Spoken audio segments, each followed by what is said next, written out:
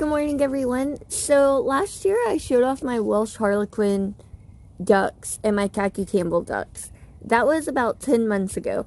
These are the babies of those crosses between the Welsh Harlequins and the Khaki Campbells.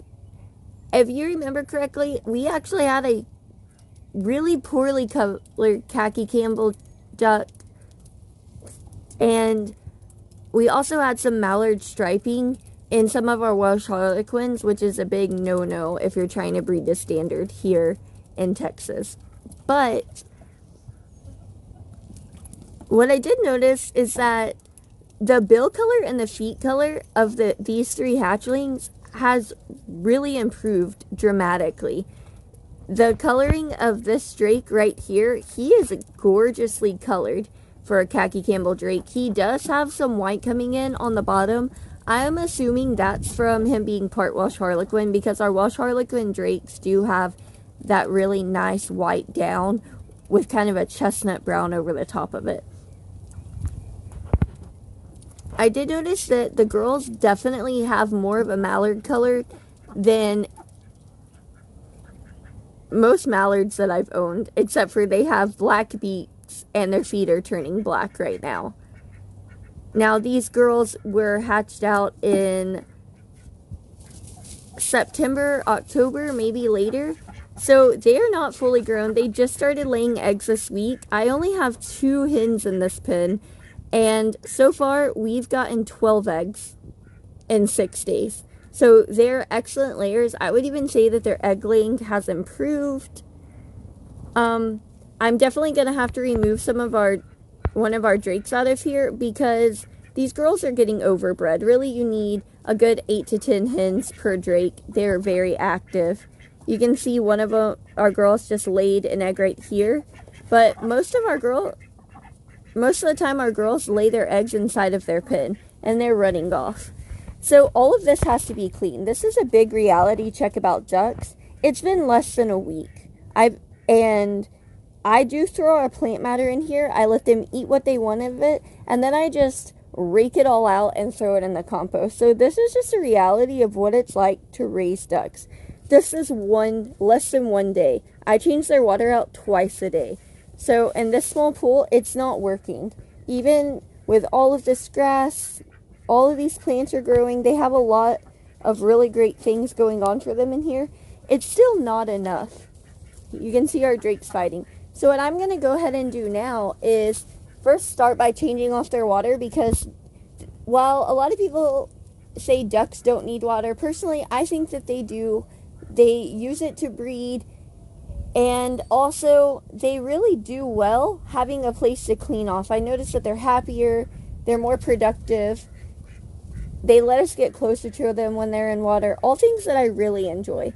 So right now, I'm going to kind of go under here so you'll see everybody freaking out. This actually started off as our rabbit.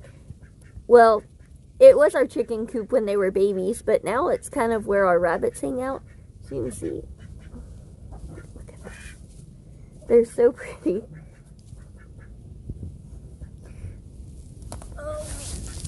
So I'm just going to crawl under here, which is going to make me a mess, and I don't care.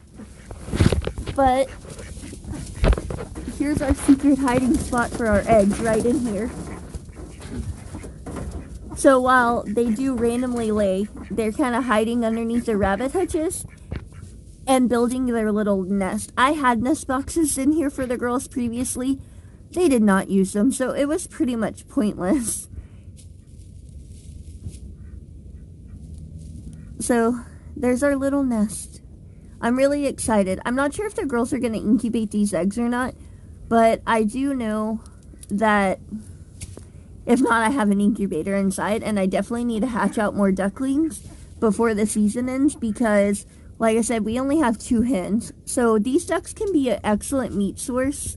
They are really fatty. Welsh Harlequin ducks, I made a video comparing the duck carcass to a Cornish cross, and it didn't have as much meat, but the amount of yellow fat that were all over these ducks was just completely incredible. I've never seen so much healthy fat on a duck before. So if you're looking for a fatty protein source, I think that that's a great option, especially for stocks and broths. Now, if you look out here, these are all our IBC containers. We have 30 of these things. So what I'm going to do today, after I clean out their pen and water them, is I'm going to take these and I'm going to make a massive pen. I'm going to make a really big area. Our ducks don't fly, so these are 4 feet tall, and I can put them together and they have a huge area to run around. And right now we're in a bit of a drought, but when it's rainy season, our backyard holds a ridiculous amount of water. And I mean a ridiculous amount. So that's going to be really good for them to go ahead and play and everything else. And they can bathe, they can just have their fun. I may even put a small floating duck house in there, just so they can kind of hang out. I know this is our Welsh Harlequin video, but look at this guy. Also, time to clean out the rabbit pens.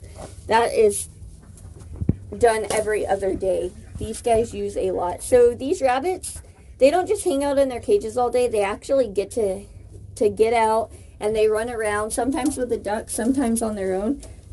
So that is a lot of fun. They really get to kind of explore. I don't like the idea of just keeping rabbits in the cage all the time.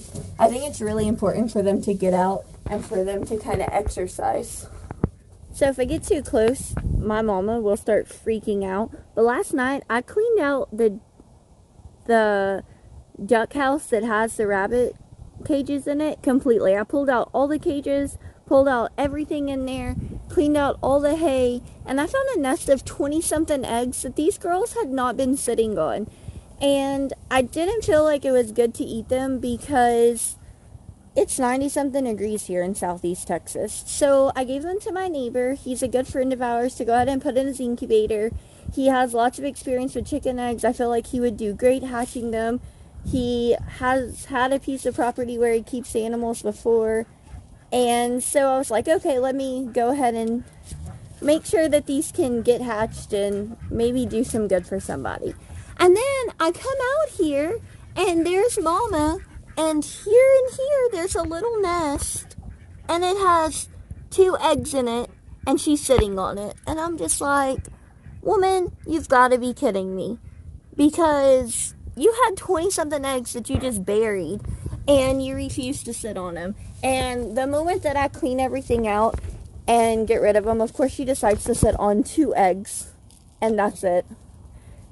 The frustrating life of owning poultry right there.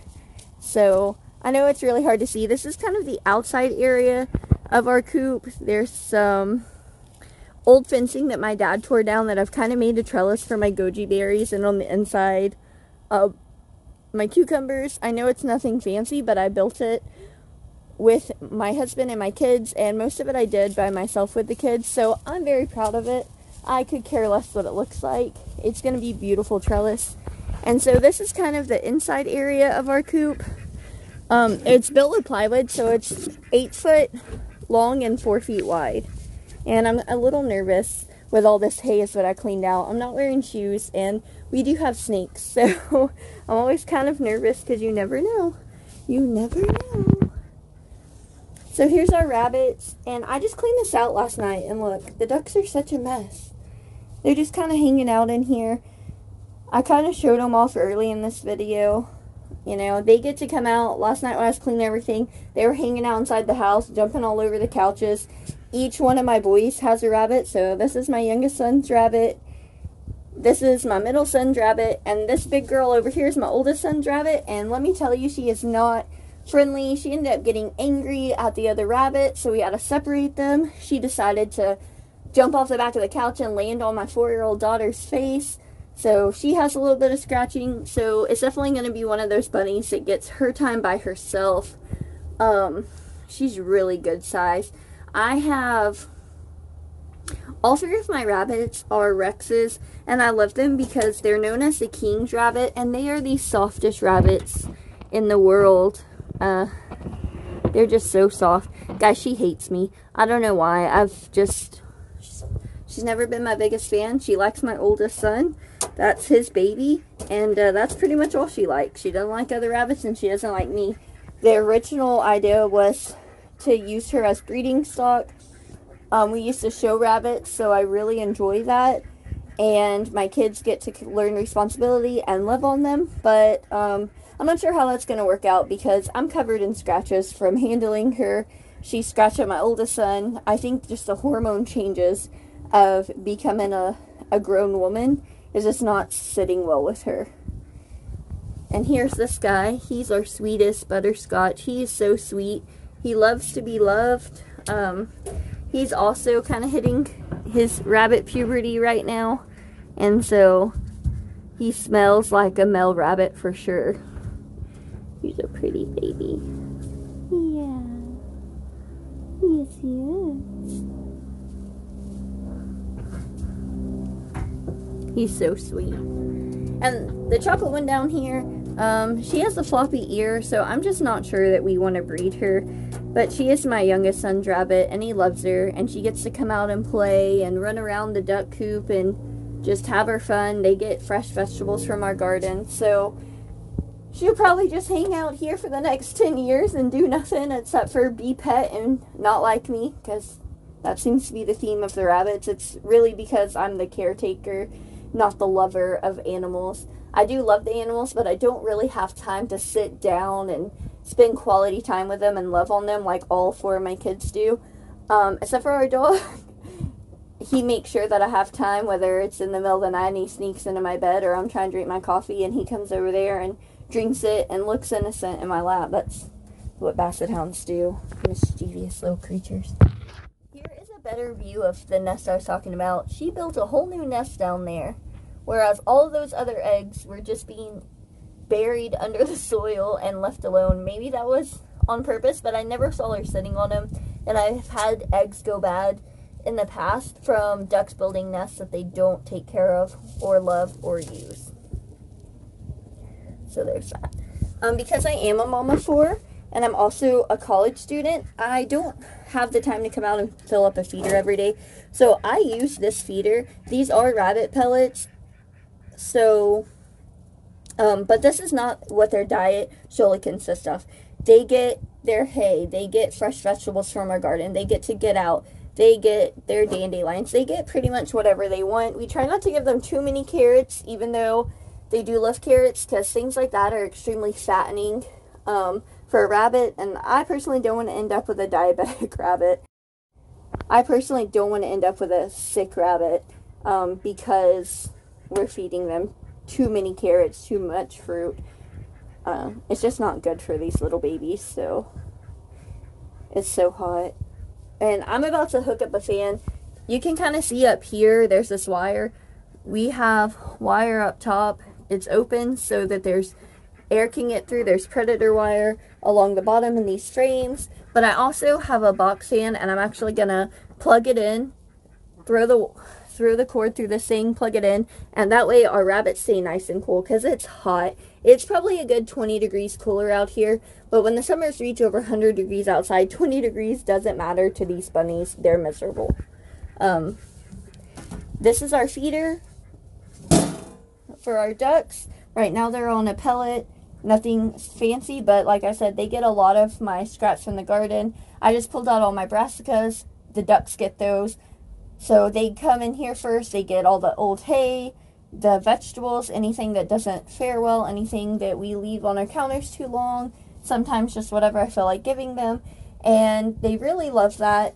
And so they get to kind of enjoy everything. And that's kind of our first step of composting, and then I pick it up and I throw it in our compost bin, along with any urine or poop that come out of our ducks. So it kind of all works out. Trying to close this. Guys, it's really hard to do with a cell phone in one hand. Look at this coop. I showed the other day where I just cleaned it. I'm telling you, ducks are literally the messiest creatures I've ever met. So I am definitely going to be right here, taking these containers right here and stacking them too high, and we decided to add fencing all along this area. So this area, we'll take this off of the duck coop right here, and they'll just be able to come out and just hang out in this whole area. And during the summer, especially if it's hurricane season, this just fills up with a lot of water, so it's perfect for the ducks. They just kind of come out here and have their own pond to just hang out with and destroy and be happy. And the cool thing about these containers is that I can either fill them with water and try to use the Khaki method to grow with, or I can just fill them with soil and grow inside of them. And so all of that fencing on the outside then becomes a trellis, and it hides the duck area, but it also gives them a lot of area. So that's pretty much it. I thank you for joining me. I know it's nothing fancy or special, but I really kind of enjoy showing these guys off and kind of showing the realities of homesteading. It is not pretty. It really isn't. There are a lot of pretty things to go into it. You see our garden is pretty and everything else, but homesteading is a mess and it's exhausting. But it's worth it. It really is. So thank you for joining me, and I hope to see you next time.